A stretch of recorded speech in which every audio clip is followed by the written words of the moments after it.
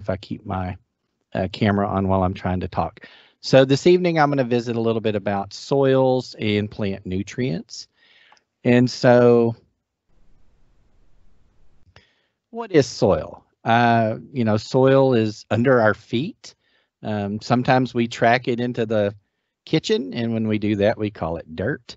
But when it's out in the pasture, out in the garden, we call it soil. And while it may look like one just similar thing, soil is actually composed of 4 different components. You have the mineral component of the soil, which makes up almost half of the soil, about 45%. You have that organic matter component to the soil, which is 5% or so in a good soil. And then 50% of your soil is actually air and water, kind of filling in the spaces between the mineral particles and the organic mineral and the organic particles in the soil. So it's a mixture of these 4 things. And so if you drive around the state, and even if you drive around your property, you probably notice that your soil can vary quite a bit from one location to the other. And that's because the mineral part of the soil is made up of many different size particles, really 3 different size particles. You've got clay, which are the smallest particles, and really an individual clay particle is really hard to see even with the naked eye. And then you have silt particles, which are a little bit larger, and then you have sand, which is even larger still. And then when it gets above sand, then they start calling it gravel or rocks.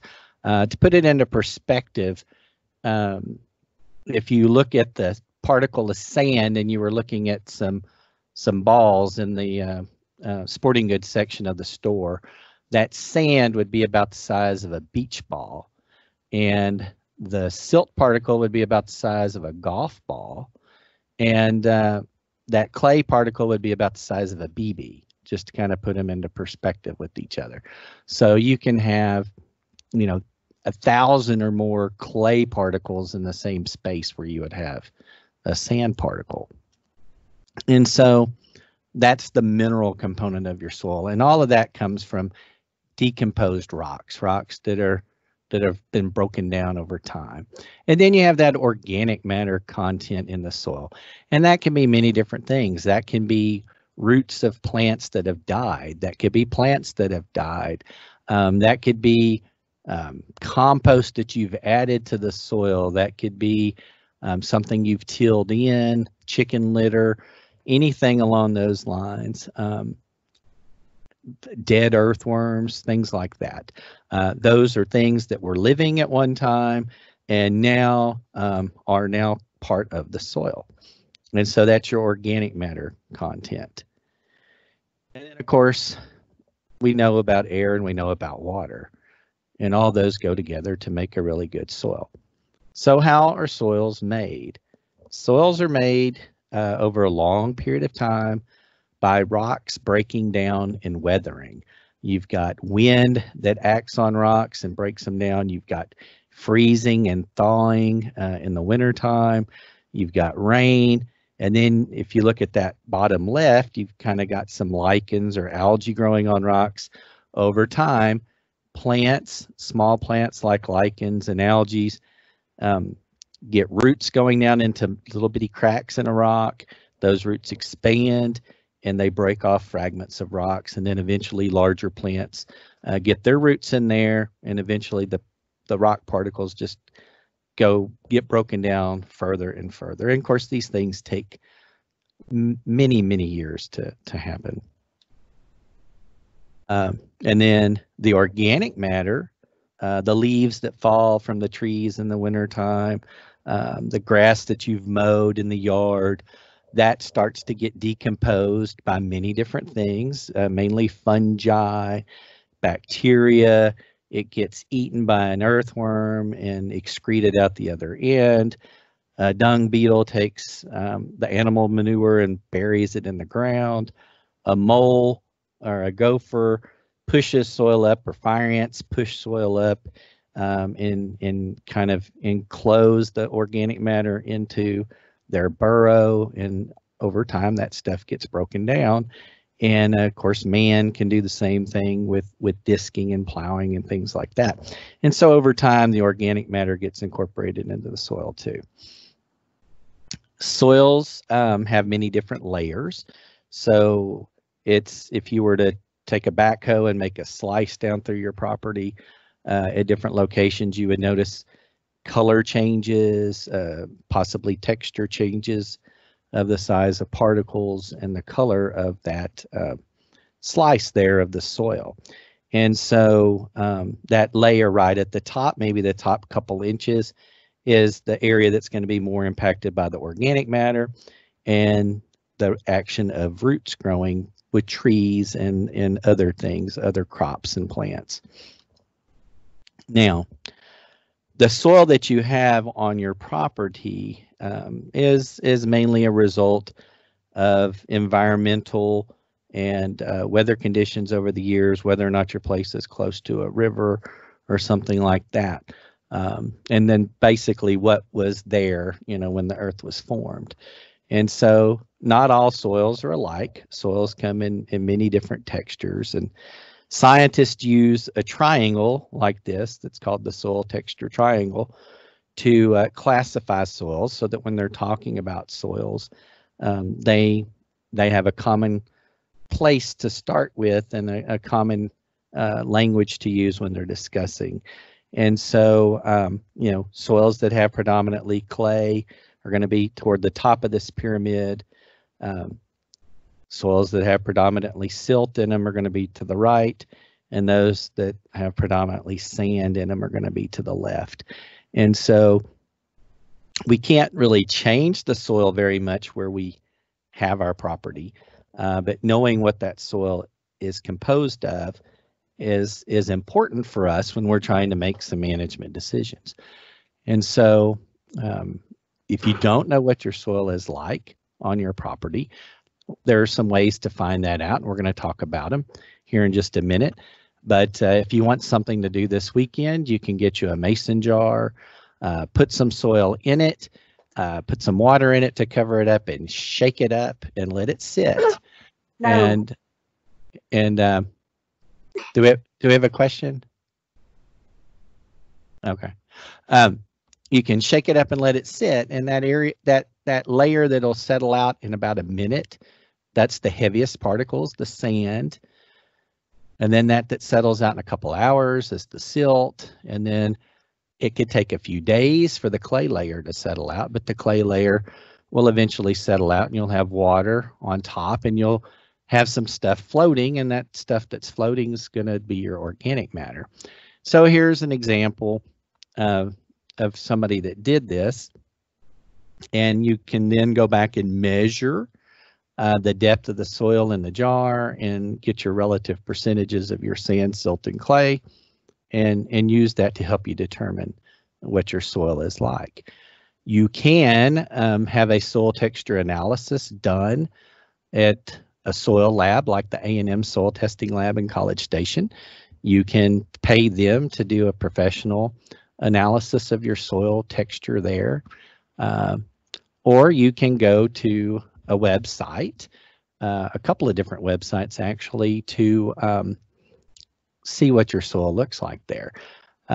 This is the United States Department of Agriculture's web soil survey. Y'all may have had a speaker talk about this previously, but the web soil survey is a free website that you can go to. The link to the website is down there at the bottom. You could probably just get on and Google USDA web soil survey, and I'm sure it would pull it up for you. But once you get to the website, you just click on that green button that says Start Web Soil Survey, and you can go in there and put in an address. And when you put in an address, it will bring up an aerial map. And with about 15 to 20 minutes of kind of playing with it, you can find out what the soil is like on your property. This is the aerial map that pulls up for our fairgrounds here in Clarksville. And if you'll go in and you can overlay it and ask for, you'll select that area. I don't know if I can do it live. I think it'll eat up too much of our time, and I don't know if it'll go to the site. But you'll go in there and you'll input your address, and it'll bring up a satellite view, and then you will make an area of interest, which is basically you making a rectangular box. And once you pick of the property area that you're wanting to look at, and you'll click soils or soil profile, and it will tell you what's there below the soil. And so I did that for our fairgrounds, and would find out that it's a Burleson clay, not considered, some of it's not considered a prime farmland. And if you've ever been out to our fairgrounds in the summertime, you know that it can have big cracks, and in the winter when it's raining, your tires get taller as you drive across it because it is very clay.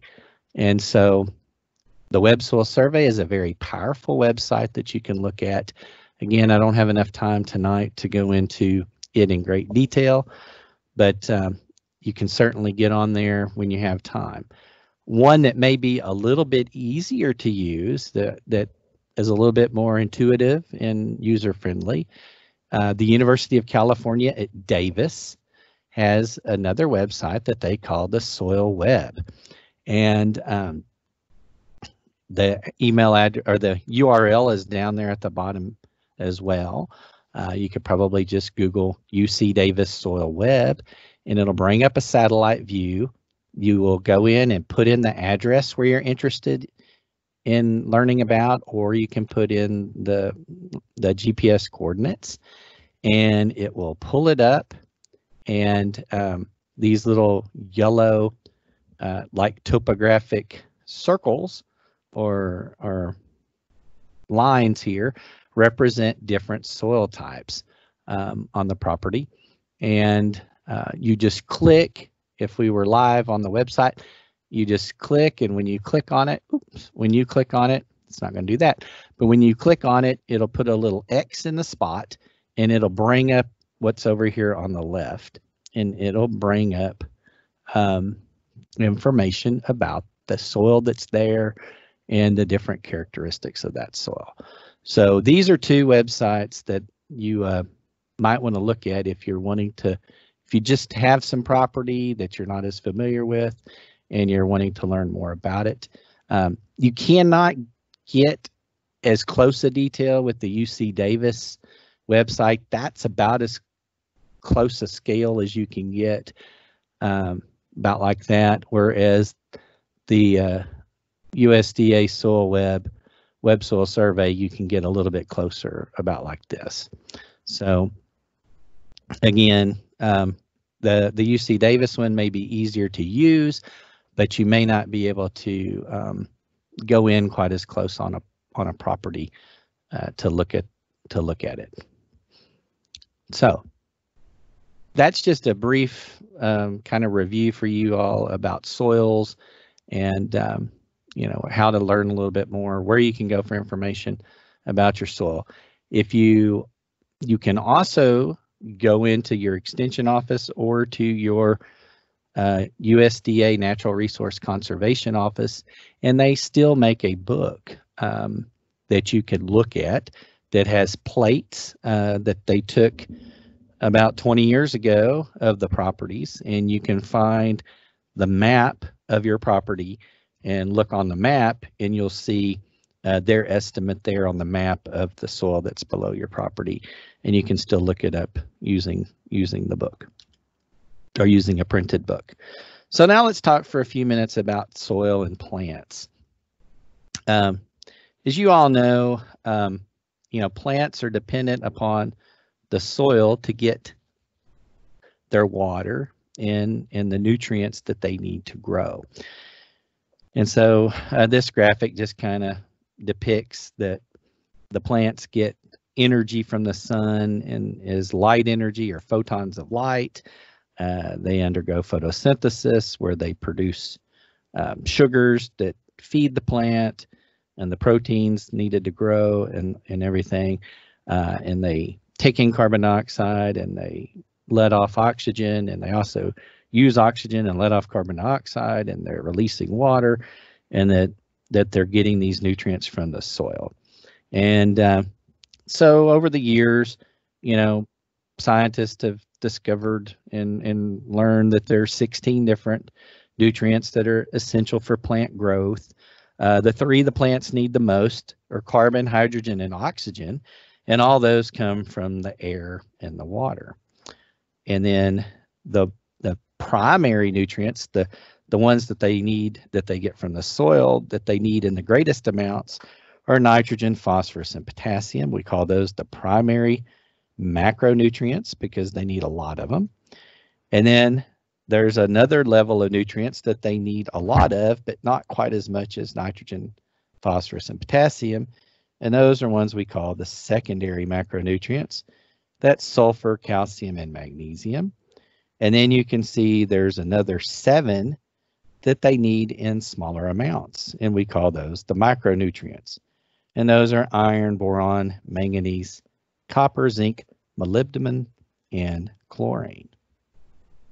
And so, the plants are dependent on those nutrients to grow, and the plants can't get up and move. So if they're not in the soil, you may have to supplement those. And not a nutrient, but essential to plant utilization of nutrients is pH. And pH has to do with the hydrogen ion activity in the soil water solution. And that's a measure when somebody talks about their soil and they say, well, my soil is acid or my soil is alkaline, that pH is a measure of the acidity or alkalinity of your soil. And some plants, like blueberries, like a really acid soil, and other plants are not as finicky. And typically, a lot of the forage type plants will do okay with the pH of between about 5 and 8, but they do a little bit better when the soil is a little bit closer to 7 or neutral on that pH scale. So if your soil pH is lower than you'd like it to be, then you can modify the soil by adding a limestone or something like that.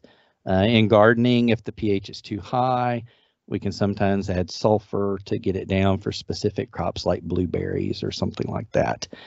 But again, most of our soils, a range of about 6 to 7 is kind of what we're looking for. And the thing about pH is that affects or influences the availability of the nutrients to the plants. So this graph, although rather busy, kind of depicts the pH of a soil going from a 4 to a 9, so from very acid to very alkaline. And as the lines for a particular nutrient get closer to each other, that's showing that nutrient is less available at that pH than it is at a different pH level. So if you kind of draw a line going down from about 5.5 over to about 6.5 for most of the nutrients, especially the macronutrients, the ones the plants need the most, that's kind of the range when they're most available to the plants, whereas the plants can take those nutrients away from the soil particles when the pH is in that range. And so that's why we often try to keep our pH in a range like that, so that we get efficient utilization of the nutrients in the soil or the fertilizer that we purchase to put on our soil. So if your pH is too low, you can add some liming materials. We typically use limestone, which is calcium carbonate. It comes in many different forms. Most of the time for a pasture, we're looking at something like a ground limestone. If it's a ground limestone that's a little higher in magnesium, Sometimes you'll hear it called a dolomitic limestone. And not all limestone, if you find yourself needing to lime a soil to raise the pH, just realize that not all limestone is created equally. The parent material, the fineness of the material go together into an equation that makes up something called the effective calcium carbonate equivalence. So a pure material that is finer ground will have a higher ECCE, effective calcium carbonate equivalence. And so that'll be a better quality product. It will react with the soil to help raise the pH more efficiently.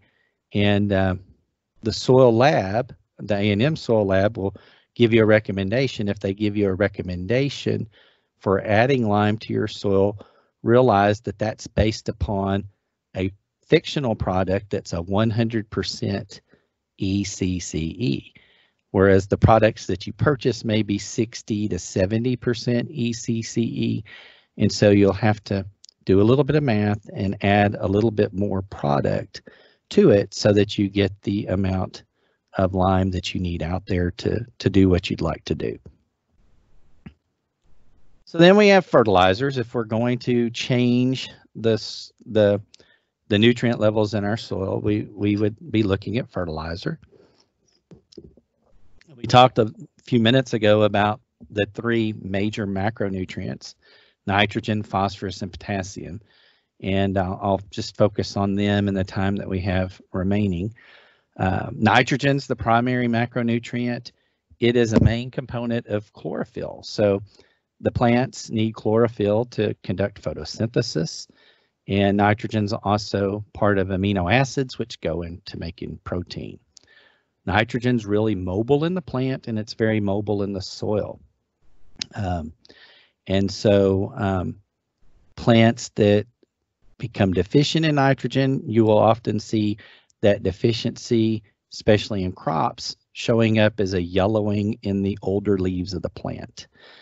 Now, 78% of the air that we breathe is nitrogen, but it's not in a form that plants can use.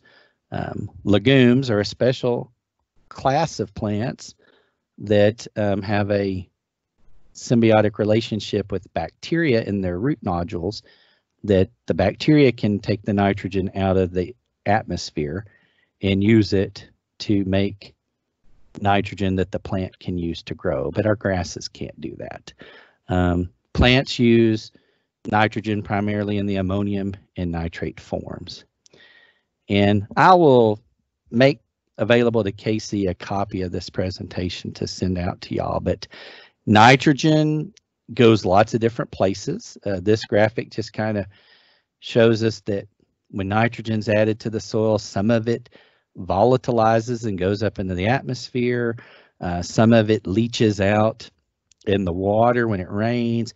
Some is eaten by the animals and becomes part of the animal, and some goes into the milk production, etc. Production into hay or something like that. So nitrogen moves around a lot, and it moves out of your pasture rather easily. Typical nitrogen fertilizers are ammonium sulfate, ammonium nitrate, and urea.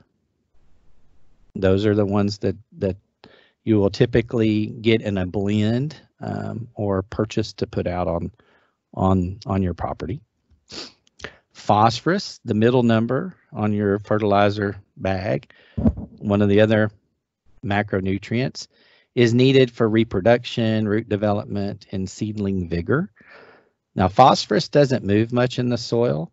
It doesn't follow the water down through the soil column when it rains. It can build up in the soil because of that. And over time, if we use too much manure in their soil as a fertilizer source, we do run the risk of getting our phosphorus levels too high. But the plant roots basically grow into the phosphorus, grow up to the phosphorus and find it. Plants that are deficient will look kind of stunted and purple. Like nitrogen, phosphorus cycles through the animals. It cycles through the pasture. And typically, if we're buying phosphorus, it's going to be part of a fertilizer like diammonium phosphate or something like that. Potassium, the third macronutrient, you'll often hear it called potash. Potassium has to do with energy transfer, carbohydrate and protein synthesis. It has a lot to do with overall health of the roots and the health of the forage stand. And it has a lot to do with the opening and closing the stomatal openings, those openings in the leaves that allow the plants to take in carbon dioxide, release oxygen, and also let off water vapor.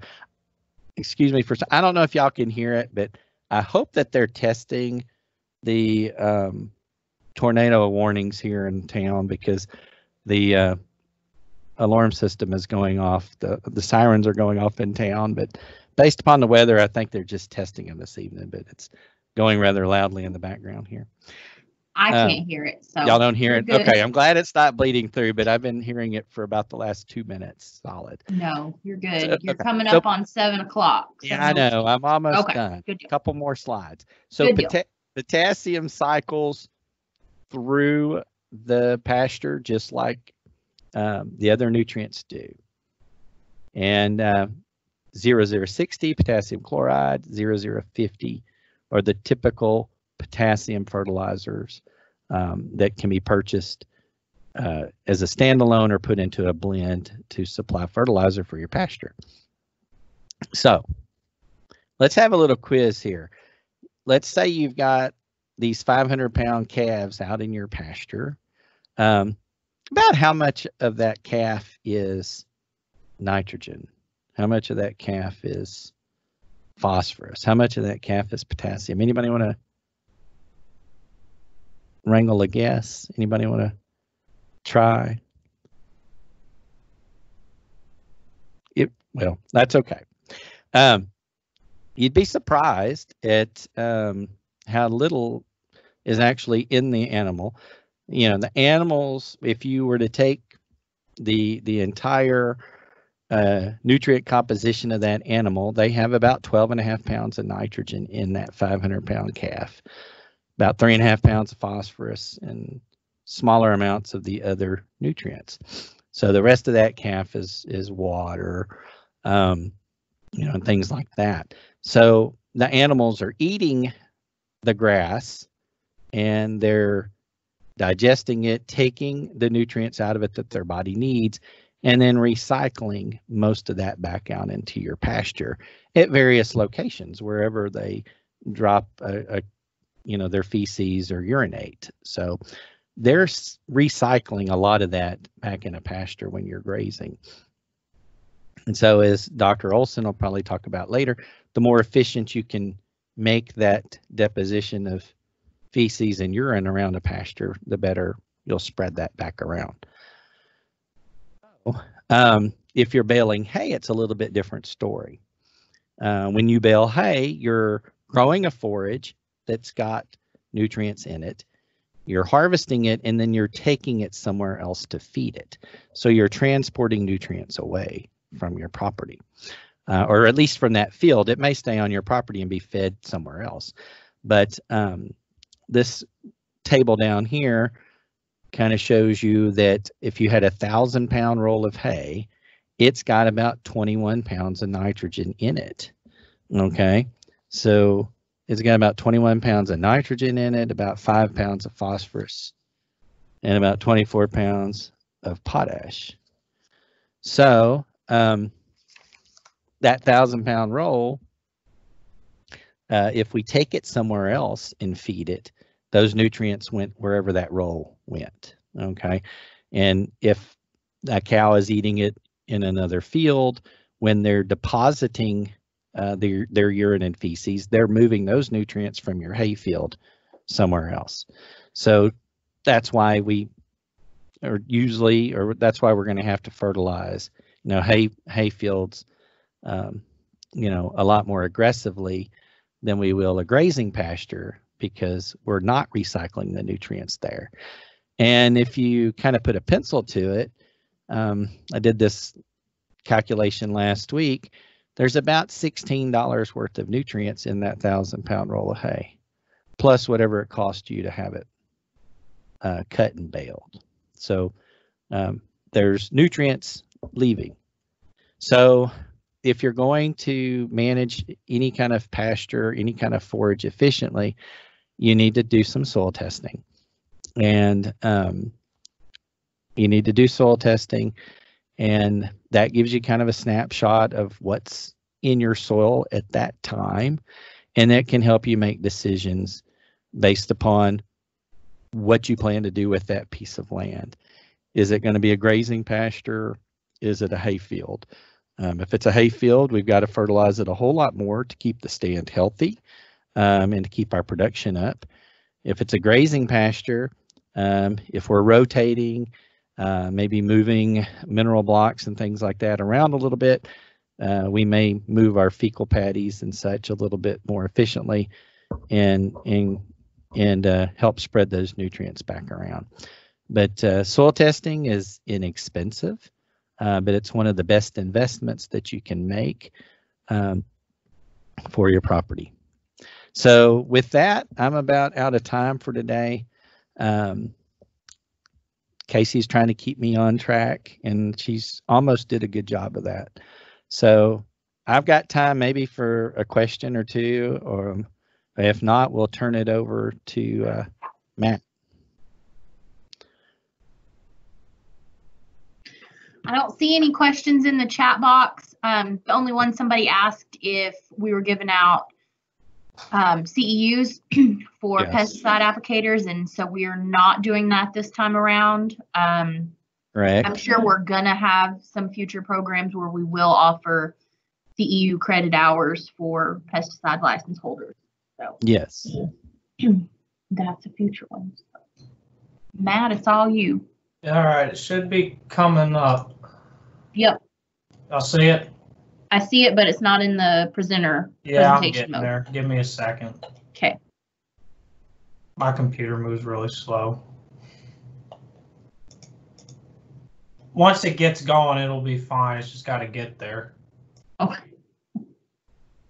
It doesn't like me clicking on multiple things real quickly. All right, Casey, it should be good now, right? Yep, you look good. All right. All right, well, I already introduced myself earlier, but I'll introduce myself again. My name's Matthew March, and I'm going to cover today some of our common forages we see here in East Texas. And I've been told that I like to go over, so I'm going to do my best to try to get through this in 30 minutes. Bear with me. I'm going to move pretty fast, and I do apologize. Some of the slides are kind of wordy, but I wanted to get all this information to y'all because I feel like as a landowner, you should, from this, I want you to be able to determine what forage best fits your operation and your management goals. So we're going to go through it pretty quick, but you can go back and watch the recording later and look at the details more finely. I also want to say I'm not a forage expert by any means. Dr. Olson is the forage expert coming up, so if y'all got any tough questions, leave them for her, not me. A lot of the information I'm going to cover today is just a lot of my personal experience from managing about 350 acres of forage for cattle and hay. So with that, we'll get started. So just a little bit background on, I guess, just plants in general and forage production. We usually break up plants into like two different categories, and this probably is a review for most of y'all, but we have annual and we have perennial forages. So annual forages are ones that they complete their whole life cycle in one growing season. So at the start of the growing season, they germinate from seed, then they get larger and bigger, they put on leaves, and then eventually they'll go into a reproductive stage where they make a seed, and then the plant dies basically, and then the seed drops to the ground, and then the seed lays dormant until the next growing season, and then it starts the cycle over again. Compare that to a perennial type forage, which the life cycle lasts multiple growing seasons, in which It does the same thing. At the start of the growing season, it starts putting out shoots as the annual plant, but instead of from a seed, germinating from a seed, the new shoots come from rootstock that's laying dormant in the ground. And then the same thing, it goes through its life cycle. It completes it at the end of the growing season. But then when the plant goes dormant, the rootstocks still stay viable into the ground until next year. So that's just the difference between annual and perennial. And that's important to know when you're picking a forage crop to determine if you want to plant something every year or do you want something that comes back every growing season. And then the other thing you need to consider is warm season and cool season. I can ask y'all if y'all think what's the most common thing here is warm and cool season forages. You don't have to answer that, but most of y'all probably realize that most of our grasses grow during the warm season or summertime. So that's stuff that starts germinating in mid-spring and then goes through spring, summer, and usually goes dormant at the first frost. Compared that to cool season forages, that most of them can germinate as early as about September and then through fall into December, and then they grow some in winter. But even though we call it cool season forages, a lot of our cool season crops or forage crops, a lot of their production is actually more in the springtime. So that's just something to keep in mind. So this is just a very rough graph I came up with. This isn't based off anything at all other than just kind of my own experience and knowledge, but just to compare warm to cool season grasses or forage crops. So you got your months at the bottom, and then on the going up and down on the vertical, you have your percent of production for a total year. So like if you're looking at warm season crops, you might see roughly 5% of your total production occurs in March. So that makes sense. So you germinate in spring and then you slowly increase. And then a lot of our warm season crops usually hit a peak when we're starting to get real warm. We're still getting a lot of rain in that late spring, early summertime, May into June. And then depending on rainfall, if we get rainfall, it'll stay up pretty high. But a lot of times during the dog days of summer like we're in now, or if we start getting into dry spells and it gets real hot, you'll see a little dip down in July and August, and then it'll go back up a little bit when we start getting some fronts and some rain in September, and then it'll go back down until we get our first frost. And then on the other side of that, you have your cool season forages, which we already kind of mentioned, germinate in that September to November period. And then they do some growth in the fall, and then they kind of hold steady / not very much during December and January, and then they really hit that peak come February, March, and April. One thing to remember with the cool season forages, and we're going to talk about this when we get to them, that growth curve can vary a lot depending on what your species is. Some of our cool season forages grow a lot more in the fall and winter compared to some that do almost 90% of their total production just during like that February to May time period. So before we really get into it, and this is going to be a little, I guess, introduction to what locations we're actually covering today. I mean, obviously we're covering East Texas, but what really is East Texas? So I got this ecological map of East Texas. I know that's very in-depth. Y'all don't have to go memorize this, but you know, we're in the piney woods, which would be kind of that light bluish area to the far east, greenish color. And then some of y'all might be in the what we call the post oak savanna, which is that orange and yellow area to the west. And then if some of y'all are up around Dallas or back further west, you might be in the Blackland Prairie. And you may be asking, why am I talking about ecological regions when we're talking about forages? Well, my point with this is I want y'all as a landowner to understand many of our native forages, even though that they are excellent options for livestock in some instances, really are no longer present. And you'll see this in the next few slides where I'm going to show you what native forages historically look like in East Texas.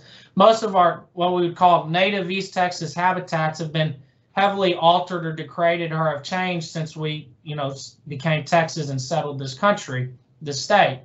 So nearly all our native forages have been replaced by non-native or improved type forages. Now, that's not necessarily a bad thing. We like our improved forages. I mean, they grow great, that high yielding, high production, high nutritional content. But I want you to understand as a landowner, especially I know some of y'all might need new landowners, and one of your goals might not just be forage production for cattle. You might also want to include some wildlife benefits or some conservation benefits to it. So in certain cases, you as a landowner, you might want to actually grow native forages because that can benefit both your wildlife in your cattle. So that's just kind of a little background here. But with all that being said, we're going to spend very little bit of this talk actually on native forages, because 95% probably of what we actually grow in East Texas for forage production is improved type non-native forages, compared out to more arid locations in West Texas where native rangelands are still a very important part of livestock production. So just real quick, if you were in the piney woods 150, 200 years ago, a lot of it would look like this. This would be a pine savanna, a lot of grass. Most of the piney woods doesn't look like this anymore. All the open understory's gone. Same thing with the post oak savanna. If you're further west, it's pretty much all been choked out by yaupon. Now, I know this is a bad picture, but the blackland prairie was historically a tall grass prairie, which has been pretty much been replaced by improved forages.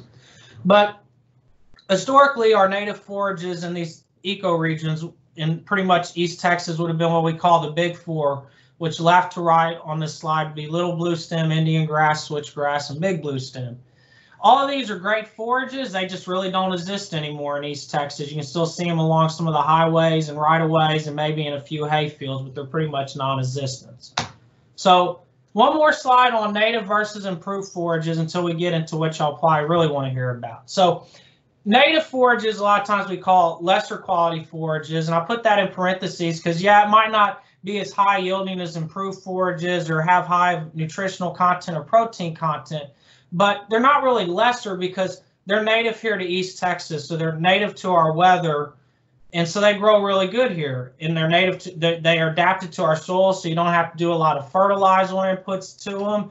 And because they evolved here and they're natural here, you don't have a lot of the insect issues and disease issues you see with improved forages. And so the other thing you got to consider, native forages are a lot more sensitive to grazing, so your livestock stocking rate is going to be a lot less than something in like an improved Bermuda grass field. But on the flip side of that, you get your wildlife benefit and conservation benefits out of it. So we kind of already touched on that, but when you compare it to improved forages are generally considered higher quality. You can have higher stocking rates, and it makes that, I want to make sure y'all know I'm not suggesting one over the other. I personally manage everything from little native blue stem forages to Bermuda grass, so I'm not indifferent to either one. But a lot of our improved forages gets that nice, clean looking pasture you want to have on your place. It looks really nice, makes it look like a showcase place, but it doesn't have that wildlife benefit you see to it. It's pretty much a wildlife desert if you're just growing one type of grass or forage on your place. And then improved forages, I already said, a lot of high inputs, fertilizer, lime, insecticides. You get to the disease issues. You're basically becoming crop production, but you get a lot more inputs, but in the reverse, you get a high value hay or a high value forage crop to graze your cattle on. So everything else is going to be about improved forages now. This is obviously not a complete list of improved forages, but for the sake of time, I should have even probably made it smaller, but this is what I think is probably the most common forages we see here in East Texas on the improved side, with Bahia and Bermuda by far being the most common. And we're going to run through all this real quick, and you'll kind of see a rhyme to this. I'm going to introduce you to each plant, just a little bit of growth and ID history, then we'll show some pictures, and then just kind of some pros and cons for each plant or each forage crop. So Bahia, it's a warm season perennial. I get asked a lot of times, how do I ID Bahia? To me, that seems pretty simple, but I know a lot of y'all being new landowners, somebody might have never actually showed you what Bahia grass actually looks like. So pretty much if you go out on your place and you see a 2-branch seed head grass and you pull it up and it's got a large scaly rhizome on it, that's Bahia grass. And we're going to show you pictures of that here on the next slide. But if you won't know what a rhizome is, it's basically an underground root or stem that goes underground horizontally, and then it shoots roots up, and then it shoots stems up as it goes and basically makes another plant. Bahia grass is known for forming very dense sods, which is one of the benefits to it, and it can get up to about 2 feet tall. But usually when we want to graze it or cut it for hay, we want to keep it down below at least a foot, if not closer to 8 to 10 inches. So here's a picture of Bahia grass. There's nothing else that's going to have that seed head on it. It's usually 2. Sometimes you can see on the picture on the right, it'll get a 3rd fork in there. But if you pull up the roots and it's got this really gnarly looking root rhizome on it, you got Bahia grass. So some of the pros and cons, and like I said, we're going to run through this pretty quick, but y'all can come back and compare these later. Is Bahia grass is pretty adapted to a wide range of soils, so it does really good here in East Texas, especially here in Polk County. It seems to just grow everywhere here in deep East Texas. And because of that, it's so well adapted, it's basically become naturally established. Everybody's got Bahia grass in their pastures or hay fields, unless they're actively trying to manage for some other type of forage crop. So that's good because it does real good on its own. We don't have to do a whole lot for it. So because of that, you have less input requirements, fertilizer, stuff like that. But you do need to keep in mind it does persist in really low soil pH and without adding much fertilizer to it. But if you put a little bit of fertilizer on it, a little bit of lime, you'll get a lot more production out of it. You might not kill it at a really low pH, but you won't get that production you might want to reach. We mentioned it forms a really thick sod, and that helps a lot with, we don't have very many weed issues in Bahia when we compare it to Bermuda grass. Same thing with insect issues. It does well, it's pretty well drought tolerant for the most part, and it does pretty good in poor drainage areas also. And I call it a pro. You can establish it from seed. You can just go down to the feed store and get you a sack of Bahia grass seed and go. Some of the cons for it, it's generally kind of considered as high quality as Bermuda grass. Now, with that being said, you cut a Bermuda grass when it's 20 inches tall, and you cut Bahia grass when it's 8 inches tall, the Bahia grass is probably going to be higher quality. It's all about when you graze that forage, how tall it is, how mature it is, or when you cut it is going to base the quality, not just what species of forage grass you're growing or forage crop. 8 to 10 inches, I already mentioned that's your harvest height. I kind of consider that a con because Bahia grass grows so quick and we get so much rain here in East Texas, you're going to have a hard time getting in that field and keeping it cut every 10 inches because that might be every 3 or 4 weeks if we're getting a lot of rain, and you're going to have a hard time getting a weather window to get that Bahia out before it gets too tall and clumpy. So we see it a lot for pasture use, not so much for hay. I do have quite a few people down here in deep East Texas that cut it for hay. Some of the things I've seen a lot personally with it, cutting Bahia hay on my own hay forage crops, is baling issues. It doesn't like to dry real evenly in the windrow, especially if it's really thick. It likes to clump a lot going through the cutter. It likes to clump when you're trying to bale it. It just doesn't run, the system just doesn't run as smooth as when you're doing like Bermuda grass. Same thing, it's abrasive on the hay equipment. I have absolutely no idea why. I don't know if it's like the structure of the leaf compared to Bermuda grass, but you'll go through blades on a mower cutting Bahia grass 2 to 3 times quicker than you will on Bermuda grass. So that's just something to keep in mind. If you want to plant a whole lot of Bahia for hay production, it's going to be a little bit harder on your hay equipment, at least in my opinion. Seed costs can be kind of high. I seem to get a lot of calls about establishment issues down here in Polk County, so I threw that as a con. It seems like I get several calls about once every month or so about people having failed establishment with Bahia grass.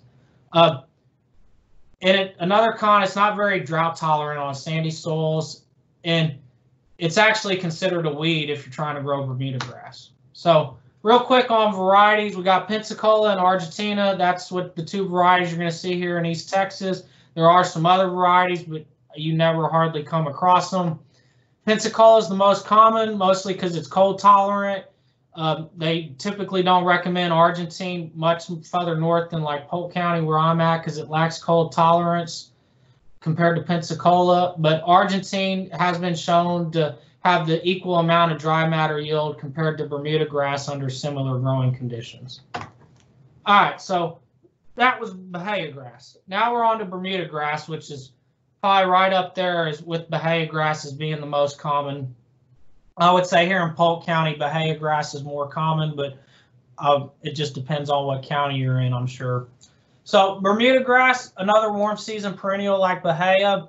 It also has rhizomes, so it has them vertical or horizontal, underground stems, but also has what we call stolons, which is an above ground stem.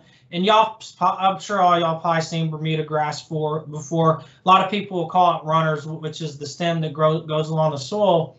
And as that stem goes along, it puts down a root and it shoots up another Bermuda grass plant. And this is important here when we get to talking about establishment, and variety. So just remember that Bermuda grass does the majority of its reproduction and spreading and establishment through rhizomes and stems, stolons, so underground and above ground stems. Some of the varieties do reproduce by seeds, and your seed vigor or fertility is going to be dependent on your variety of Bermuda. There's a lot of hybrids on the market, and the hybrids are generally what people want. The downside to hybrids is if you have a hybrid, its seed is going to be infertile, so you basically got to transplant a rhizome and a stolon onto your property. And that's what we call sprigging, if you ever heard the term sprigging before. It's basically somebody goes out to a stand of a hybrid Bermuda that's already established. They go through there with the machine, they dig up some roots, some stems of it, they go back and they sprig it, or they plant it basically on your place with another machine. And that's how you get hybrid Bermuda started. And Bermuda can get about 2 feet tall if you let it. So here's just some quick pictures. I'm sure y'all have all seen Bermuda grass. You can see the vertical runners or the horizontal runners in the pictures, which is important for Bermuda grass. So just real quick, pros and cons. Bermuda is not only our most popular forage, I would say, here in East Texas, but definitely across the South. And that's basically because of 2 reasons. It's the highest yielding improved forage we have, and it's by far the highest quality from a nutritional standpoint. If the weather conditions are right and you got all your fertility right and your management right, you can go almost have a 4-week to month-long haying intervals. So you could easily get 4 cuttings a year, if not 5, depending on how far north y'all are and how long your growing season is. Bermuda grass is considered Matt, you got a couple questions if you want to chime in on them, or if you want to wait. Yeah, we can chime in on them right now. Okay, so one is, if you're using Bahia grass for pasture grazing for horses, should we still cut it at 8 to 10 inches and just let it fall? And then can Bahia and Bermuda coexist and together and grow? Okay, so the first one, if I understand the question right, you're worried about the Bahia getting too tall and then the horses not wanting to eat it. No, I wouldn't cut it, because I mean, it's just going to lay there and the horses aren't going to eat it unless you're going to go in there and bale it. I would say the horses are probably eating the Bahia grass short enough in a certain area. So I mean, cattle do the same thing. I mean, they're grazing animals. They're going to graze in one spot over and over and over again, because they're eating that fresh growth. So you might have one clump in your pasture where they're not really touching it because it's gotten too tall, and they got another section where they've been grazing it constantly and it's shorter, so they're eating it. What you could do is, if you do have an over excessive amount of Bahia grass and you're worried about your horses not eating it, you could get more horses, but the more simpler thing would be you go out there and shred them tall clumps, and then that'll get you new growth that them horses will want to go eat off of. And then Bahia and Bermuda grass coexisting. Yeah, I would assume they can coexist, but I would think over time one would probably outcompete the other one, because either you're going to be managing for Bermuda or Bahia grass. If you got it in your pastures, you very well could have one area where Bermuda grass is established and one area where Bahia grass is established. But I would say Bahia grass, Bermuda grass can form a really thick sod too that can help keep out weeds and other plants from coming up. But I would say Bahia would outcompete Bermuda grass in the fact that if you have a really thick Bahia grass stand, I don't see Bermuda coming up in it. But I could see if you have a Bermuda grass stand that gets a little weak and you get some Bahia started in there and you don't get the Bahia out of it, and you maybe graze the Bermuda grass or the Bermuda a little bit too heavy, I could see the Bahia grass taking over time. Yeah, I definitely agree with that, Matt. And the Bahia grass, it stands grazing pressure a little bit better, yeah. I think. So if you're overgrazing both, or if you're overgrazing the Bermuda grass, then that makes the Bahia grass easier to try and take over. I agree, and I tell people that a lot. I get a lot of people that come in here, new landowners that got a clear-cut piece of property and they want to plant some kind of Bermuda, And then I get to talking to them about all the management that needs to go along with that to really keep that stand up. Right. And usually I try to convince them to go Bahia because they're vacant landowners or they don't have that equipment to go out there and spray it 2 or 3 times a year and all that stuff that goes along with that. And we'll touch on that here in a little bit in this slide with the pros and cons. So like I said, Bermuda grass is considered very drought tolerant. It does very good on sandy soils, which is good for lots of parts of East Texas, especially all that are around Polk County here in deep East Texas. We got the hybrids, which are good because the hybrids are known for either being more cold tolerant, more drought tolerant, produce more leaf matter over stem matter, so they have higher nutritional content. Another thing that's good about it is we see a lot of people overseeding cool season annuals into Bermuda grass, so you can almost have a year-round grazing system. We're going to talk about that in more detail at the end of the presentation, hopefully if we can get there. And then, so cons, like I said, extensive management. A lot of soil fertility is a big thing. It's going to be more particular in Bermuda grass than Bahia grass. Weed issues. If you got Bermuda grass, if you really want to keep up the stand, I'm going to say you might as well count on spraying for weeds at least twice a year, if not 3 times a year. You're going to need to fertilize at least once a year. You probably need a top dress at least another one or 2 times on top of that to really keep it going through the summertime. And then on top of that, we see fall armyworm, Bermuda grass, stem maggot, grasshoppers can be an issue. So you're going to have to probably spray insecticides at least once a year for some kind of pest. And then one con is we generally down here, Bahia grass tends to have a little bit longer growing period. It tends to green up a little bit sooner in the spring and stay green a little bit longer in the fall than Bermuda grass. And then another con, Bermuda doesn't do as good in really wet sites, so you might want to, if you got a real lowland area, you might want to go more with Bahia. And I include establishment as a con because if you don't have a very large piece of property, it can get hard to get somebody to come out there and get somebody to come sprig a hybrid Bermuda on your place. So real quick, here's just a real quick list of varieties. There's a lot more varieties out there, but the seeded ones that are most common are the common Bermuda and the giant Bermuda that you see a lot. And then they got some blends that include some different seeded Bermudas together. But the hybrids are the ones that a lot of people really want, and that's the ones you got to get sprigged because their seeds are sterile. That'd be stuff like Alicia, Coastal, Jigs, Tifton 85. So that we spent a lot of time on Bahia and Bermuda because that's our mainstay here in East Texas. That's what the majority of y'all are going to use.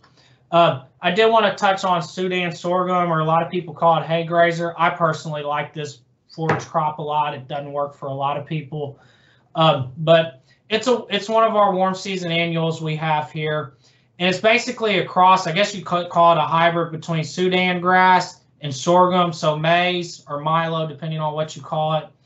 And so it's basically, it looks like a sorghum or a maize type plant. Good. It's very fast growing, reproduces by seed, so you're going to have to plant it every spring or early summer, but it can produce a lot of leaf matter, as you can see in this picture. So I mean, if you were a cow, I mean, that looks like something you'd really want to go eat. The downside to it is it can get 8 feet tall, so it can get real stemmy and lose a lot of nutritional value on you real quick. So here's just some quick pictures of it. You can see how when you cut it at the right time or graze it at the right time, which would be about 4 to 5 feet, it can be fairly thin stem and have a lot of leaf matter to it, but it can grow really fast, and you have a really short window to actually either get your cows in on there or get it cut for hay. Because like this bottom left picture, that would have been hay grazer when it was probably about 10 to 12, maybe 14 days after germinating. And that far right picture, that would have been it in a windrow being cut probably about 30 days after that picture on the left where it just germinated, maybe 30, 40 days. So it's a quick grower. So pros, high yielding, high quality, quick production. You know, if you got a 10-acre spot on your place that doesn't have anything on it and it's got good soil, you might want to consider planting this for either letting your cows graze on it or haying it. Since it has such high yield, you can put a whole lot of cows out there really quick for when it's ready. And there is some thin stem varieties out there if you want to talk to your seed dealer. Cons, I tell people you basically got to become a farmer when you do hay grazer. It's a lot of management to it, as you're basically growing a crop like you would corn or maize or cotton.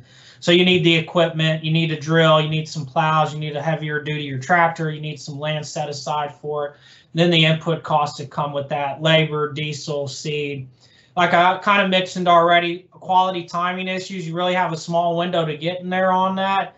And I like to plant hay grazer real early in the spring to get the rain on it, but then that timing usually occurs in like May or June, and then we're still getting a lot of rain, so a lot of times you can't get in there and get it cut when it needs to be. You could wait later and plant it later in the spring, but then you get into summertime, and then it might start getting dry, and you don't get that production you want. And so the other thing is drying issues. If you do want to go with hay, even when you cut it at the right time, it still has a very thick stem. And even if you run it through a conditioner, it can still take 3 to 5 days for it to dry down to bale, which that's a huge window here in East Texas with the weather. We very rarely get that, especially in May or June. We see some toxicity issues with nitrate and prussic acid poisoning, and it's not tolerated of acidic soils, which probably isn't quite a big a deal. Maybe up y'all that are up in Northeast Texas, like in Brian's country, as much as it would be down here in deep East Texas, where we have really sandy acidic soils. So real quick, I'm starting to run out of time here. I'm gonna run through cool season annuals real quick. You can divide them up into 3 different categories, but I lumped them all together because really the pros and cons and a lot of management to them is the same. We have annual ryegrass, we have our small grains, rye, oat, wheat, and barley. And then we have clovers. There's more clovers in this, but I kind of listed the more common ones. And I put ryegrass and clovers as naturalized because there ain't hardly a pasture in Polk County that doesn't have ryegrass that comes up voluntarily on its own in the spring, unless somebody's actively spraying to get it out of their Bermuda grass. So even if you're not planting these clovers or ryegrass, there's a good chance you're going to have some of this forage in your pastures. So just quick pictures. That's ball clover on the top center, crimson clover on the far right. Y'all probably recognize crimson clover. TxDOT planted a lot of that along the right-of-ways here in East Texas. I did want to show y'all ryegrass, which is the picture with the pin, and then cereal rye, which is the picture in the bottom middle. Sometimes people get that confused. It's actually 2 different plants. They're not even in the same genus. They're totally different. So I got a couple minutes left and a couple slides. So pros of cool season annuals. You get that winter forage when you don't have your warm season crops growing. So you could potentially reduce your feed costs because you don't have to feed as much hay. Potentially increase cattle production because generally our cool season annuals are pretty high in protein content and have pretty good nutritional quality to them. Depending if you want to do clover or just ryegrass, you can just overseed that where you just get a spreader and you just kind of or a no-till drill and go put it out in your Bermuda grass stand. Or if you want to do a prepared seed bed, which is more common with the small grains, you actually go out there and break up your ground and do the whole 9 yards. Generally, most of it's used for pasture. A lot of guys will bale ryegrass for hay real early on if they have it. Some of the cons, you got to reestablish it annually unless you're just counting on what voluntarily comes up. You might have some additional equipment and land requirements. You might have to get a spreader or a drill. So input costs. Sometimes we have seed availability with cool season annuals. I know, was it 2 or 3 years ago, at least down in Polk County, it was either ryegrass or cereal rye. You couldn't hardly come by, and when you did, the cost just wasn't even worth it. So sometimes we see that issues. But the biggest thing I want y'all to realize with cool season annuals, especially ryegrass overseeded into Bermuda, because a lot of people do that, is the potential for competition. If you graze your ryegrass heavy enough or harvest it, it won't affect your Bermuda grass as much, but there is that potential in there. If you let your ryegrass get real tall, that it can start competing with your Bermuda grass or even your Bahia grass when it starts to green up in the spring for sunlight, for nutrients, for water. So you might take a hit on your Bermuda grass that year if your ryegrass gets too thick. So that's why some guys that grow just specifically Bermuda grass hay don't want ryegrass in their hay fields. So like I said, sometimes see it wheat and hay, mostly for pasture use is what we see here. And then if you do go the prepared seed bed route, if we get a lot of rain, especially if you're on like a more clay type soil, You're going to have muddy issues where you might start seeing foot rot in your cattle because it's just, you break that soil up, it just holds that water and gets real muddy. So not only that, but your cows are going to stomp it down in the mud, and you might destroy your whole cool season annuals in a couple days because your cows go stomp it all down in the mud. So y'all can kind of review this in the slide later, but I listed the cold tolerance from most to least, maturity from earliest to latest, and I want y'all to pay attention to maturity because that's going to, you need to match a plant that matches your growth or what fits your livestock production, because stuff that matures earlier, such as cereal, rye, and wheat, it's going to have more forage production in October, November, December, January compared to ryegrass or oats, which has most of its production in March, April, or May because it's a later maturing, it's a cool season crop. So if you want a lot of grazing in the spring, go with ryegrass. If you want to do some more fall and winter production, go with some of the small grains. Legumes are also the option. I know I didn't talk much about legumes. That's the one non-grass on here. But Brian touched on this. Legumes fix nitrogen, so you don't have to worry about applying nitrogen if you're going the legume route. Legumes are like ryegrass, mostly spring production. So what a lot of people do is they do a mixture. They plant a mixture of small grains, ryegrass, and/or legumes so that they can have winter cool season production from, let's say October, November, all the way through April or May. So I got 2 more slides for y'all, but they're real quick. The only thing I want y'all to look on this one is this was a study that was done in Overton and College Station. And I want y'all to see how total yield ryegrass outcompeted all our cool season grains of rye, wheat, and oats. But you have to keep in mind, a lot of that production was just in the springtime. So your ryegrass didn't have anything going on when rye, wheat, and the oats probably did. And then this just kind of touches home on that one more time, that the top 2 lines are going to be your wheat and your rye, your cereal rye, days after planting in the fall. And you can see how them lines are a lot higher because they produce a lot more yield, like I said, in that October to December period, compared to your oats and your ryegrass, which pick up later in the spring, as you can see in this graph, around 55 days after planting. And with that, I'll take a quick questions. I know it's probably time for Dr. Olson to jump on, if there's any. And I'll make my slides available for Casey too, if she wants to send them out. We have a quick question. Yes, sir. So our ryegrass right now is not rye, excuse me. The Bahia is about 2 feet tall right now. Yes, sir. But can we just leave it and let it?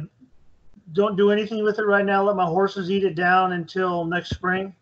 Yeah, I wouldn't worry about it. I mean, they'll eat it if they need it. I mean, it's just extra forage there for you, so I wouldn't worry about it unless I wouldn't worry about doing anything with it. If that's what you're feeding your horses and they're eating on it, so. Yeah. Okay. Thank you. Thank you.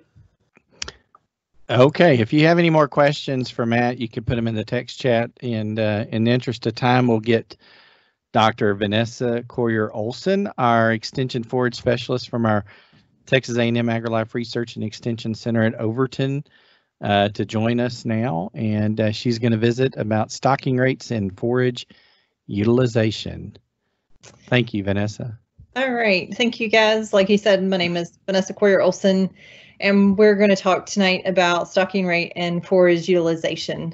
So Brian and Matt have already talked about soil fertility and forage species and variety selection, and both of those can play a huge impact into the potential for stocking rate and how those forages need to be managed to have optimize forage utilization without overgrazing, as well as actually utilizing those forages that you have growing on your property. So first, I just kind of want to remind us, and something that we kind of need to remember, that forages and grazing programs serve as the foundation for most, if not all, of our cow-calf, and even some of and a lot of our stocker operations. Now in East Texas, majority of us have cow-calf, or we may be supporting other livestock. There's been quite a few questions about horses But forage and even small ruminants, goats or sheep, forages of some sort are going to be the foundation of those systems. And so it's something that we need to remember. So sound management is going to be critical for success of those forages. And that's going to include doing some grazing management to have optimum utilization. So there are several terms that you are going to hear or read from time to time from various sources. You may hear stocking rate, you may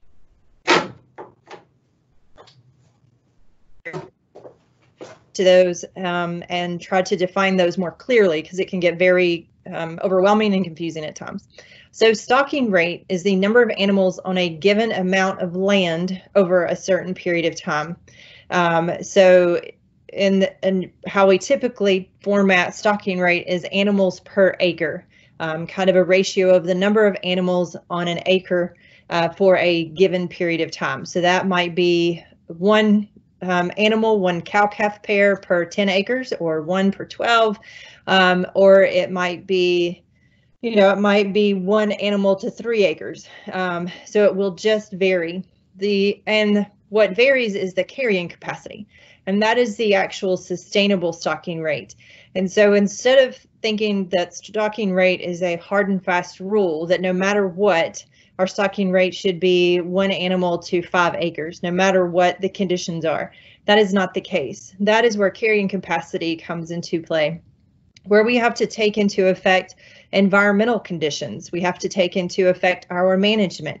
Are we fertilizing those forages to promote production, to promote persistence? Because if we're not fertilizing, we're going to have very little forage production. If we're overgrazing, we're going to have very little forage production. If we have weed or brush encroachment, that's going to reduce our grazable area. That's going to reduce the amount of available forage for our livestock. So we have to think in regards to all of those factors that affect forage production to determine what the actual carrying capacity is on our property, because there's so many factors that are going to influence that. Weather will also influence. Obviously, during drought conditions, we have to be much more flexible with our stocking rates. We're not fertilizing. We can also have reduced forage production in the high heat of the summer. Even for our warm season perennial forages, they're just going to, during the higher temperatures, they slow their growth. They just are not as productive as they are in more moderate temperatures. So we're also, with higher temperatures, going to have more evaporation of water, of any moisture that we have, and that will obviously impede forage production as well. So stocking rate is a set number that we need to be flexible with, because the carrying capacity of our land is going to be influenced by our management, as well as weather conditions and even the forage that we're growing. Different forages will have different carrying capacity and need different stocking rates based on that. So something we need to remember, that stocking rate is a constantly moving target. So like I said, it's not a hard and fast rule. Your stocking rate may be very different, or needs to be very different than your neighbor or someone else that you know in your county, or it's definitely going to be different than someone else in a different county or in a different part of the state. Because we have a lot of variability in our state in soil types, rainfall, and therefore we have variability in vegetation, and we're going to have variability in management. The management that we need to employ based on those environments and forages that we're utilizing. So in order to kind of determine your stocking rate, a very common question is, how many acres do you need per cow? Now we're going to focus on cattle. Horses are very different. We need to think about how different species utilize forages. Cattle do not have front teeth, so they do not graze as close as horses do. So horses can typically be much more damaging to our pastures than cattle. So historically, horses need to be at a lower stocking rate, so fewer animals per acre, oftentimes compared to cattle. So it'll be very dependent. Your stocking rate for horses will also be influenced by how much time are they actually in the pasture. A lot of times our horses may be in a stall or in a barn, or maybe they're being used on other parts of our property. So there's a lot of factors that would go into that. If you have more questions about stocking horses, I'd be happy to help you with that in regards to giving you some guidance, because horses can be very abusive on property because they do have front teeth and they graze so much closer to the soil surface. I'm sure many of us have driven down the road and seen horses basically in a dirt lot. So if you have any questions in that specific in regards to horses, I'll be happy to address that. But in regards to cattle, so determining your grazable acres. I think based on some of the comments and questions, Brian must have mentioned or introduced the web soil survey or another source, looked like maybe from UC Davis. I tried to look at the link to kind of get a feel. That one I have not used. I historically use the web soil survey. I would say find one that you trust, you feel comfortable with, especially their interface. Sometimes one interface is easier to use than the other, but I'm just going to talk about the web soil survey. So it is the best way to find it is just to Google it, use Bing or Yahoo for a search engine, just type in web soil survey and it will be the first thing that comes up. So from there, go to the home website. This is what it will look like. And basically to start, you can just hit that green button. Now they do have some directions on their homepage, so you can scroll down and they have a few directions if you'd prefer to read those before you actually start using this tool. So it is hosted by USDA and the Natural Resource Conservation Service. For years, they've been collecting soil data across the United States and all over, Texas in your counties. You may be familiar, you used to be able to, and I think you still can, a lot of counties still have the original soil maps, the actual physical paper that you can look at. So if you prefer that route, that's an option as well. But this is a great tool. Once you've selected the web soil survey, you can put in a physical address or a GPS coordinates. Most of us have cell phones. We can use that to mark a location on a map and then determine the GPS coordinates if you do not have a physical address for that property. If it's property that you're looking to purchase or inherit and it doesn't have a physical address and maybe you have a PO box instead, you can use those GPS coordinates. From there, it will narrow down to your property. Based on where the map lands, you may need to move the map with the hand icon at the top. You may need to rearrange the map so it's closer or encompasses all of your property. You can zoom in, zoom out. We won't spend a lot of time here, but the advantage of using the web soil survey or a tool I think Brian mentioned earlier is you can determine your total acreage. If you don't know that, you can also use that to determine your grazable acreage, because you may have some wooded area, you may have water on your property, you may have some property that's at an elevation, that's at a slope that is not desirable for grazing, that animals cannot access very easily. For most of us in East Texas, we don't have a lot of rock issues. You may have a wetland designation on your property that maybe you don't want to graze or don't need to graze, but this is a great tool to actually determine your grazable acreage. How many acres do you have that cattle can actually access and graze, and where you can actually grow a forage? And that might be part of it too. But even property that's productive that can actually grow vegetation or grow forage may not be grazable. So this is a good tool just to determine how many acres do you actually have.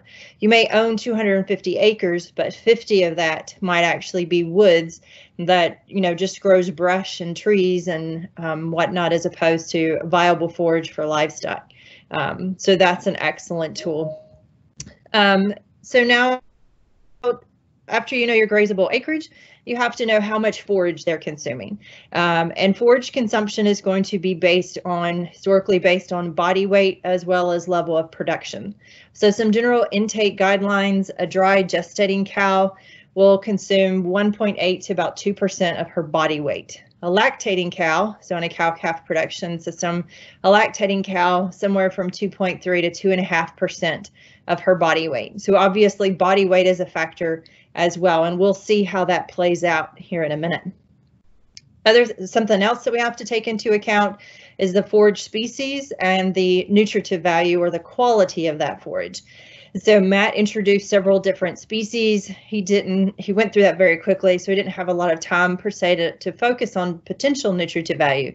But most of our forage systems in East Texas and throughout the Southeast is based on a warm season perennial forage, Bermuda grass or Bahia grass, or a native perennial or other perennial species, typically a grass. And then we utilize other species, cool season annuals or warm season annuals, that are going to be higher in nutritive value than that warm season perennial. So an annual is always going to be higher in nutritive value than a perennial, and a cool season forage is always going to be higher in nutritive value than a warm season forage. So that is something to think about. So in regards to utilizing some of those cool season annuals, they are much higher in nutritive value than those warm season perennials. So something to think about: as forage quality declines, forage intake is going to decrease. Now, forage quality can be influenced by the species or the variety of that species that you're growing. Can also be influenced by fertility, how much fertilizer, how much especially nitrogen you're applying to those grasses. It's also going to be influenced by the time of year, especially during the summer. Like I mentioned, in the high heat, our nutritive value on our warm season perennials will actually decline as well. Kind of in the middle of the summer, that July, August, when we're, even 80, 90 degrees at night, potentially hitting triple digits. When we're really hot, that forage production declines as well as the nutritive value declines. So a higher quality forage, you're going to have higher intake. So if your livestock are grazing cool season annual ryegrass, they're going to consume quite a bit of that forage, as opposed to if they were grazing Bermuda grass in the high heat of the summer, or even Bahia grass in that high heat of the summer. They're going to typically have a lower intake. So the forage they're grazing will influence their intake as well. So estimated annual intake, if we assume a cow consumes 2.25% of her body weight, and that was a gestating animal, then if she weighs 1,000 pounds, you multiply that by that 2.25%. So that means she's consuming 22.5 pounds of dry matter per day.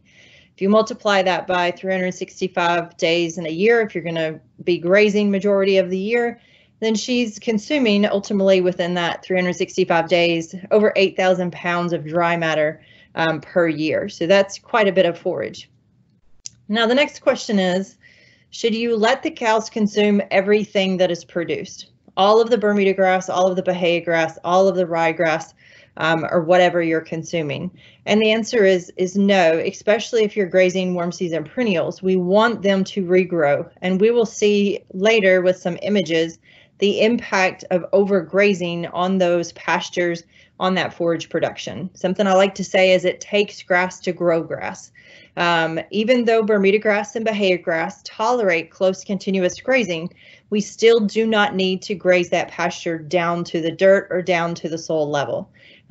So typically for our introduced species, such as Bermuda grass, Bahia grass, Johnson grass, Old World Blue,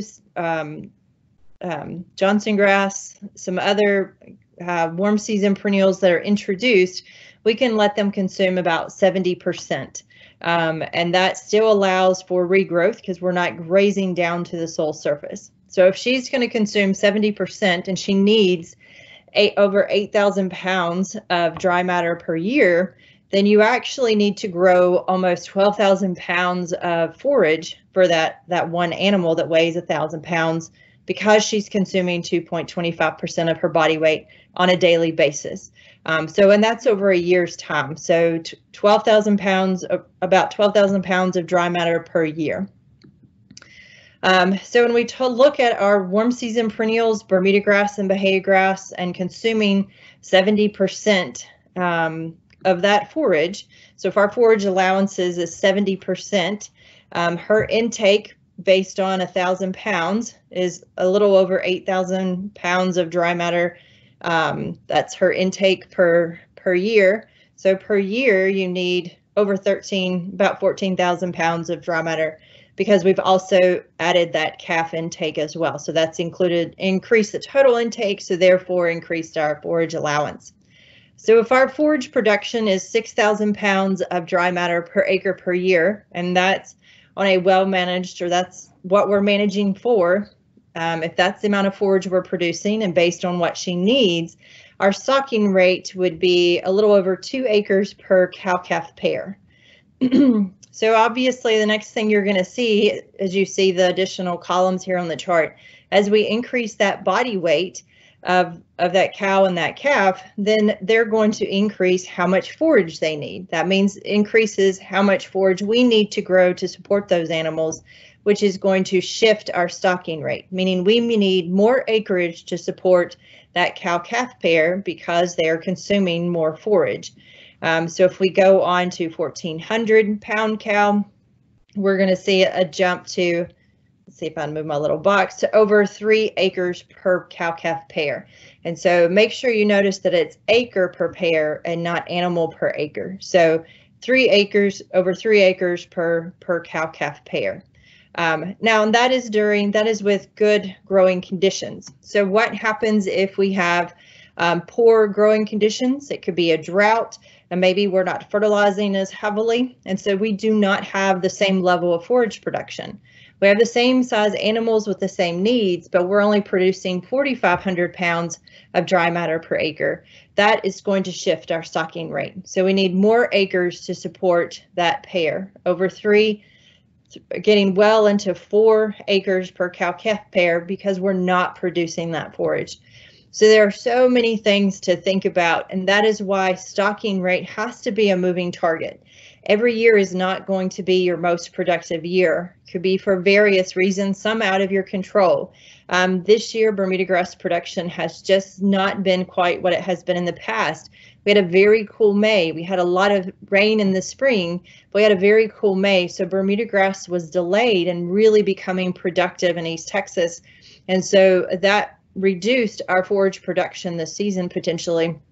And so people may have needed to, or should have, or hopefully did, adjust their stocking rate so they didn't overgraze those forages. So we have to be very flexible. It's also going to depend on our management.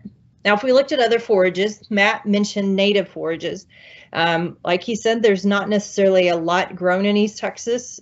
He showed you some of those pictures of what East Texas and different parts of, the post oak savanna and the blackland prairies and East Texas actually looked like the piney woods historically. And the piney woods was called the piney woods because there was a lot of trees. There were a lot of pine trees and not necessarily a lot of grazing per se, but we've turned it into grazing, obviously, with our introduced forages. But if you were in a different part of the state and you were grazing native forages, those have to be managed very differently because our native species, such as the big blue stem, little blue stem, Indian grass, gamma grass, grama, eastern grama, any of our switchgrass, any of our native grasses, their growth point on that plant is considerably higher. Whereas Bermuda grass and Bahia grass, their point of regrowth is closer to the soil surface. That is why we can graze them shorter compared to our native species. Typically on our native species, we need to leave about 10 to 12 inches of stubble height for that forage to even regrow. If we grazed it down to the soil level, those native species would not regrow. You would basically graze them out completely. So stocking rate would have to be adjusted because we cannot utilize as much of that forage. Only about 25% would be appropriate to utilize of those native forages if you were grazing them with animals. So that changes our stocking rate. That means we need considerably more acreage, almost 13 acres for a 1,000-pound cow with her calf to support that one pair. So native forages require very different management than our improved or introduced species. They are much more tolerant of that kind of close continuous grazing. They tolerate a little bit higher stocking rate. However, we can still be abusive to those forages. So management is going to be key. So the factors that affect forage production, Brian spent a lot of time talking about soil fertility and nutrients. Very important, has a huge impact on yield, the amount of forage we produce, the nutritive value, as well as the persistence. Other factors, rainfall. Rainfall is outside of our control. Some people have irrigation. It's not as common in East Texas because we do tend to have higher average annual rainfall. So your rainfall can influence, obviously, forage production. We all know that. Our soil type. This is a map showing the vegetational areas of Texas, and there is great soil variability. If you actually saw a soils map for Texas, it's considerably more colorful than this picture actually, as this kind of just narrows it down a little bit more. But soil type has an impact on forage production. Our sandy soils in East Texas typically are very infertile. They don't hold on to nutrients very well, so they're not naturally very productive, especially for our grasses, so they require inputs. Heavier clay soils can be more productive. They hold on to nutrients much more substantially. So where you are in the state for rainfall and soil type can influence your forage production, and therefore influence your stocking rate. Oh, I just passed. The drought weather obviously has a huge impact on forage production. Most of us remember the drought of 2011. This is the most recent current conditions for drought. Looking at the entire United States, you can see things are shifting in Texas. The best way to locate this map, just Google U.S. Drought Monitor. These are current conditions. You can look at forecast. From this map, you can click on Texas until you get down to just the state of Texas, where it's broken out into counties, and that can be helpful to determine the conditions in your specific area. Most of us know what our conditions are, whether we've had rain or not, whether we're starting to get very dry. So we may need to adjust our stocking rates based on upcoming drought, as well as potentially current dry conditions that we might have. So something I like to say is I would rather have, and I'm always a safe, play it safe, better safe than sorry type of person. That's my personality. But I think it would be, and I think it is a lot easier to manage excess forage as it is to have to go out and purchase hay. Because typically, oftentimes if you're purchasing hay, a lot of other people are too. That can drive the price up. That can create an opportunity to introduce species that you don't want on your property, or could increase some toxicity risk or some health risk for your livestock. So I would rather have excess forage, and there's a couple of ways we can manage that. We could lease our property. We could bring in additional animals. We could maintain or retain heifers or stockers potentially, depending on the time of year and the production system we're in. We could allow calves. We could keep calves a little bit longer. Now, obviously, a lot of those decisions need to also be made around the market. So that may not be the best scenario for you, but that is an option to bring in more animals to help graze or utilize that additional forage. Other options, we could dial back on our fertility. We could save some money in fertilizer to kind of slow our production temporarily. Now we need to think about the long-term consequences of that. I would still apply any phosphorus or potassium, but you could reduce the amount of nitrogen you're applying. You could potentially save some money in that fertility department if you have quite a bit of forage that you're not utilizing or you're not capable of utilizing at that time. There's multiple means of harvesting. Baleage can be an option, especially for our cool season annual grasses that are growing in that springtime when we do tend to have a lot of moisture. It's much easier oftentimes to harvest those forages for baleage, which is a higher moisture content stored forage as opposed to dry hay. Dry hay is obviously an option as well. No matter what the forage species is, that is an option. Weather and timing could play an impact into that. You could, if you didn't have equipment, you could potentially hire someone to custom bale for you and then store that forage for a situation where you had reduced forage production, be it a drought or a flood, maybe a storm or what have you. So there's multiple ways we can utilize those forages if we have excess, excuse me. So once again, like I said, it takes grass to grow grass. And so these are some great illustrations on how our grazing management influences the overall health of that plant. So this is a really old picture, black and white. It's probably older than me, but it really drives home the point. And so to actually put this with some real life situations, so we started at the far left where we have overgrazed, that forage has been grazed down or overgrazed, and you have very little, next to no root structure. So that's impossible for that forage to recover from that severe of, or that poor of grazing management and that severe of overgrazing. That is when you start to see weed encroachment or brush encroachment. You also start to see weight loss. If you've probably already seen weight loss on your animals before you get to this severe of a situation. The next plant from the left, not as overgrazed, obviously, but still grazed down. You see there, there's some forage out there, but it's pretty short. So we still have reduced root structure.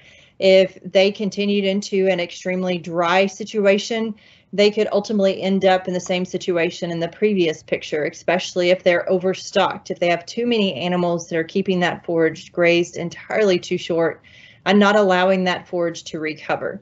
As those plants grow, as they produce leaves in order to photosynthesize and produce additional plant growth, as they produce those leaves, they have to pull from that root structure. So that's why in grazing, we're killing or losing part of that root structure because that plant is having to pull from those root reserves to produce leaf area that can then photosynthesize, produce food, grow more roots, grow more top growth, and provide forage for livestock.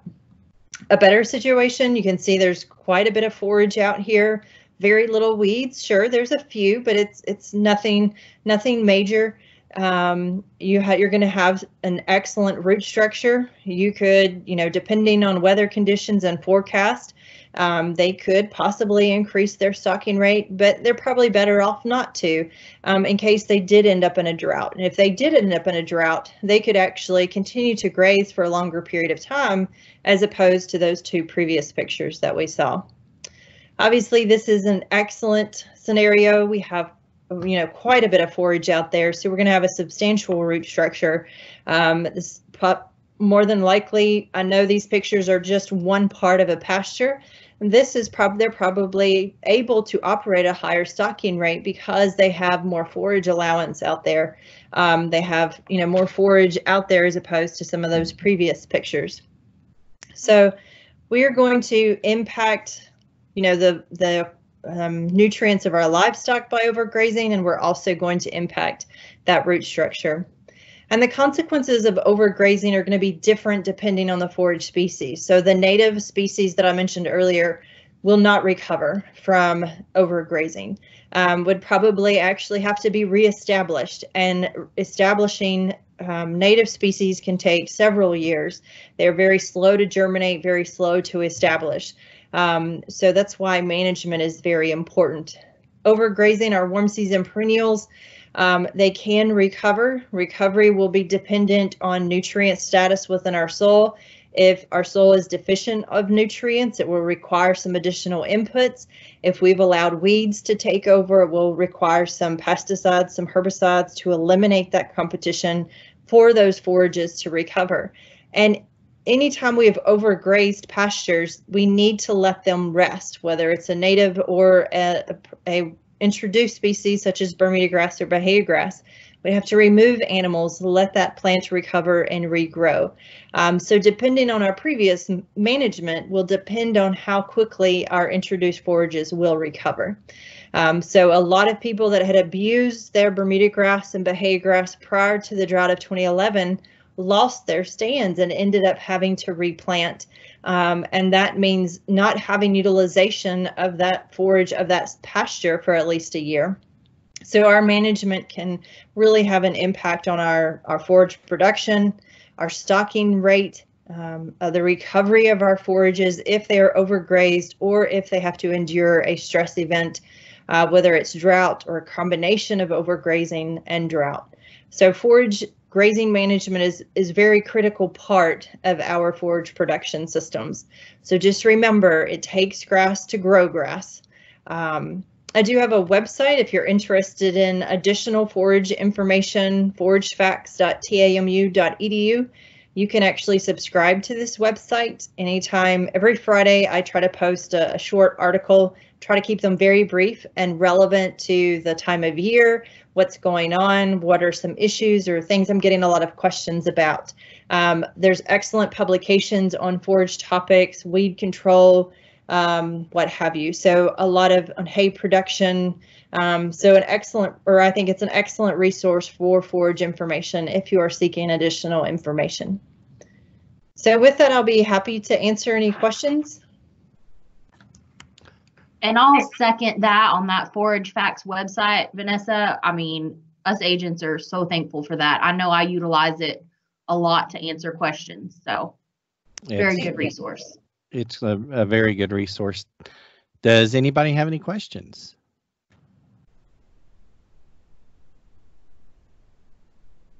Not seeing any more come in.